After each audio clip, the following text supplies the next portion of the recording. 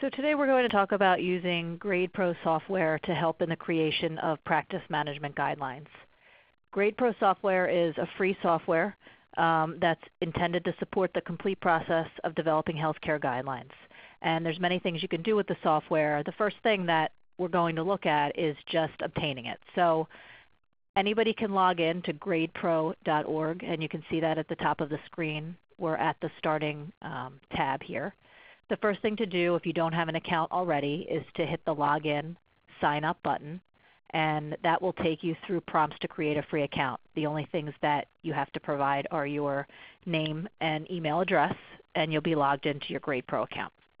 I'm going to flip to the next tab because I already have a GRADEPro account so that we don't need to spend time registering on the video. Just keep in mind that the main functions of the GRADEPro software are to help manage your team that's helping you comprise the guidelines, to create evidence tables for your practice management guideline, and to help disseminate information throughout the members of your team in an easy way that everyone can access just by joining the software program. So we're going to flip to this tab. And this is what it looks like when you've already logged into the software. If you haven't used it before for a guideline, this home screen will probably be blank, and you will start with a new project. If you look in the upper right corner of the screen, it says New Project. You would hit that tab and start. The first thing I do want to show, however, there are two good resources to use if you're just getting started with the software. One is the user guide, and you can access that once you're logged in, usually through this tab here, or one of the tabs on the top. You can find the user guide. It looks like this. It's also at gdt.guidelinedevelopment.org. And the user guide is very helpful in terms of getting you started with GRADEPro. So you can always refer to that as you're using the software. It shows you screenshots of tabs that you'll be using, how to log in and get started with the site, and how to use the project management screens, although we'll look at some of that on this video. I'm going to close that tab out, and we're going to move back to this tab. The other very important thing that you can use in the GRADEPro software is the GRADEPro Handbook, and I would encourage anyone writing a practice management guideline to go into the software and click on Handbook and look through this, and you also refer to it as you're doing the guideline. It is really a pretty extensive overview of the GRADE approach, and you can see on the left-hand side here, you can click on any of the tabs, Overview of the GRADE approach. You can look at when you're rating the quality of your evidence. It gives you all the definitions that you need to rate your evidence, so you don't have to have it in front of you in paper form, or you don't have to scramble around to look for it online. Anything you need to create guidelines using GRADE as far as information is here in the handbook. So again, for someone new to guidelines or new to GRADEPro, I would take advantage of the handbook and look through it and read it, and you will refer to it as you go through the process. Whenever you open a screen in GRADEPro, you can always close it, and you'll go back to your original screen. So again, when you log into GRADEPro for the first time, if you're starting a new project, you hit New Project. You can also import a previous project if you have that in another software system, or you can continue where you left off. We're going to look at an actual guideline in progress on this version of GRADEPro so you can see the tabs. These are the pediatric renal trauma guidelines that are being created by EAST. So if you want to go into your project, you would simply click on that screen, and you'll see a number of tabs on the left-hand side of the screen. One of the things I want to draw your attention to is the Tasks tab first before we get into the actual evidence tabs. On the Task tab, you can see that you have visualization of a calendar over here on the right-hand side of the screen, and you can create agenda items for your team that can be shared with the team. You can see here that you can add a task, so if we had a conference call or a meeting, you could add that there and it would show up on the calendar. And this calendar is shared with anyone that you give access to for GRADEPro. So this is a good place to start if you're working with a team of people and creating your guideline to create a calendar. And you can check off tasks as they're completed. The next tab is Team. So on the Team tab, you can list all the members of your team.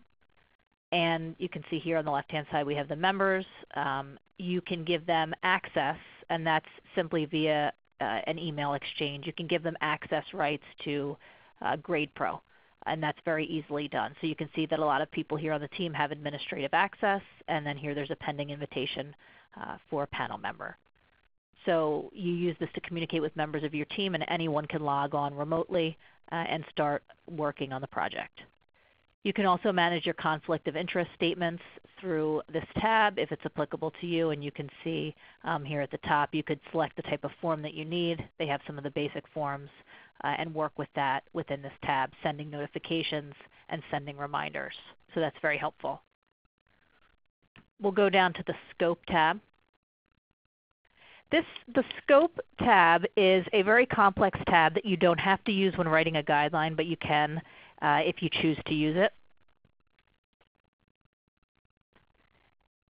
In the Scope guideline, you're able to put your questions in, your outcomes of interest, and it will help guide you as a complex question generation module, and it can help the team create, brainstorm, and select the best PICO questions to work on. And it's a 7-step process to use this Scope tab.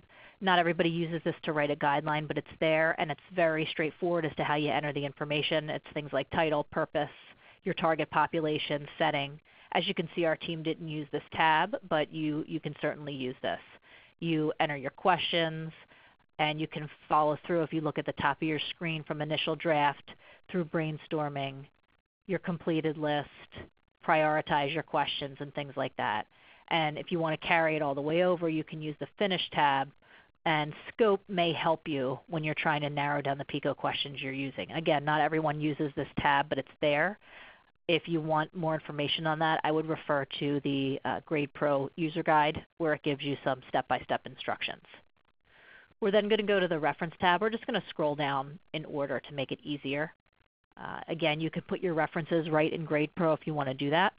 We did not choose to do that with this guideline, but you can easily do it, adding the authors, the title, the year, so on. We're going to skip the Prognosis tab for a second, and we're going to go to Comparisons, because this is where you'll spend most of your time in the GRADEPro software. So Comparisons is where you enter your PICO questions. For those of you who are familiar with writing guidelines, you know that you will formulate PICO questions. You can enter them directly in the GRADEPro software. If you look down here at the bottom, you can see we already have our questions entered 1 through 4, but you can add a management question, and it's very simple.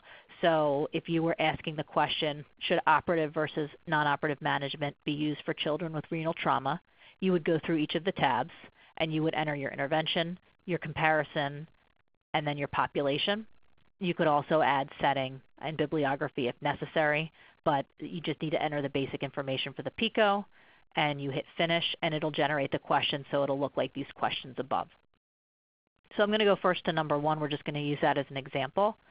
If you click on this question, you'll see that you go right to your evidence tables.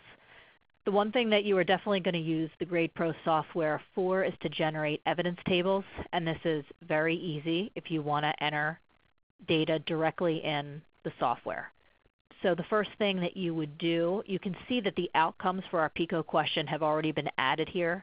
So our outcomes, for example, were renal loss, blood transfusion, urinoma formation, additional procedures, additional imaging, and longer hospital stay. Those were simply added by hitting the button Add Outcome, which I'm doing right now. You can add your outcome. You choose what kind it is, and going through these buttons and clicking is very easy. These different categories will be prompted as you enter your outcome. So this is right through the software. You're adding this information, the study design, the risk of bias, inconsistency, indirectness, and quality assessments like that. The definitions of all of these at the top are in the GRADEPro handbook, which again is available within the software, okay, if you want to go to the handbook. So you can look up the definitions or direct your team members there. And that's where we were able to decide on these categories. The software itself will then calculate this number right here. You're going to enter the number of patients in the study. I'm clicking on the tab just to show you an example. And you have to pull that data yourself, obviously, but you're going to add the number of patients with the event. In this case, say it was operative intervention for renal trauma, and the total number of patients. You'll hit Apply, and the software will generate numbers for you, including relative and 95% confidence intervals, absolute confidence intervals if applicable. And then based on your choices over here, it will rate the quality of your evidence, and it will come up with that rating. And this is the definition of your outcome, which you choose yourself. If your team voted that the outcome was critical, important, not important, etc. All of this is really intuitive within the software. So you're just making choices and entering numbers as you go along. After you enter numbers and you rate the quality of your data, again, the definitions are in the handbook, and you can just pick here as you go through the boxes. It will generate an evidence table. And these evidence tables can be exported, and you can use them in this format for publication or to share with team members in order to take votes and make recommendations. If you continue to scroll down the comparison section, there's a recommendation section. Okay, and that's when the team decides on making the recommendations. And you can use this panel. We have not gotten to that step here with our team. This is a presentation tab, and you can fill in the presentation and export it as an interactive link that you can send to anyone. All of the things that you generate in the GRADEPro software are exportable, which makes it really nice. We're going to go down to document sections where you can actually create in GRADEPro a mock-up or a document of your guideline. This may not be the format that you need it in for publication if you're doing a guideline for EAST or another organization, but it at least gives you sort of an idea, if you look on the right-hand side here, of the sections that you would be using, and you can enter the information in here to share with your team. So this is just a helpful tab if you choose to use it. Some people choose not to. Finally, there's a dissemination tab, and this is a way that you can disseminate your evidence profiles if you choose to, and export them to a mobile app, which again, not everybody uses this section here, but you can do that if you want to. I think when you first log into GRADEPro and download the software, your real focus is going to be on this comparison tab where you enter your PICO questions and you create your evidence tables. And that's the place at which most people start who are creating guidelines.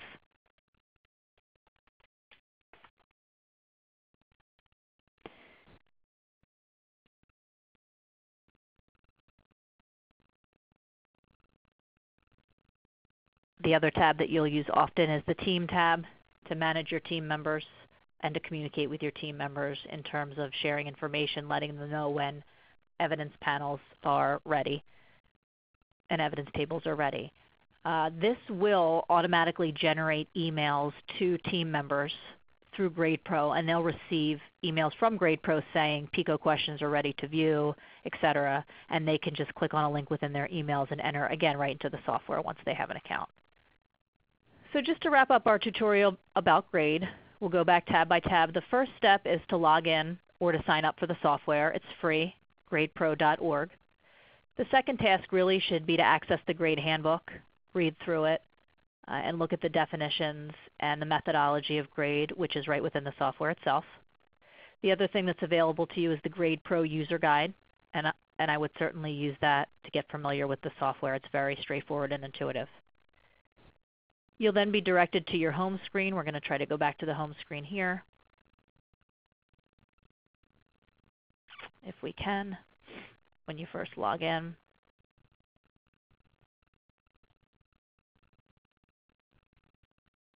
Okay, your home screen will look something like this. You can create a new project, import projects, keep your projects active or archived. And then when you start your guideline, every time you log in, you're just going to go into it and start working using the tabs on the left-hand side of the screen.